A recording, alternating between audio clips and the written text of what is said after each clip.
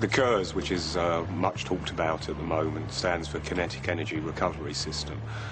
It allows us to recover a relatively modest amount of energy from the vehicle's brakes, store it in a device such as a battery or flywheel, and then use it at a later stage for acceleration with the press of a button on the steering wheel that will be controlled by the driver.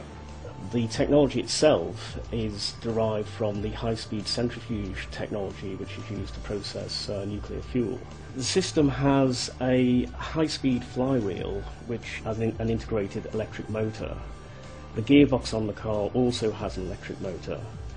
Under braking, the electric motor on the gearbox works as a generator, and that speeds up the flywheel and stores energy. Then under acceleration, the flywheel has energy taken from it by its electric motor, and that's passed to the electric motor on the gearbox to assist in acceleration.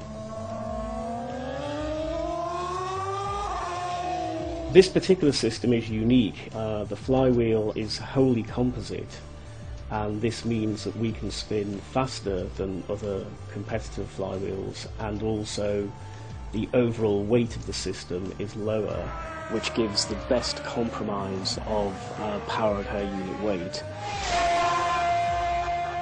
The biggest difference to the performance of the cars, I think, and to the F1 spectacle will be the increased amount of overtaking manoeuvres. In the regulations, everybody's allowed to have a certain amount of energy per lap, which is the equivalent of about 60 horsepower for 6 seconds. So if one car has used its lap's worth of energy and another car is about to overtake, that will be enough to actually enable that car to overtake when it maybe wouldn't have been able to otherwise. The KERS is quite clearly a technology that's put in place to exploit engineering potential of the teams to help with the general energy problems that we face at the moment.